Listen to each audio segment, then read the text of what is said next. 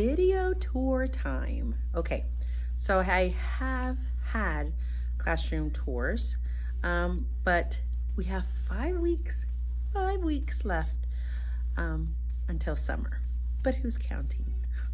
This girl is. I'm counting. I'm excited for a new adventure. If you don't already know, this is my last year as a middle school teacher. I am just so excited to go back to the elementary classroom. I think that's where my passion's at. I enjoy doing 11 years of middle school, but remember previously I did 11 years of elementary. So this will be my 23rd year.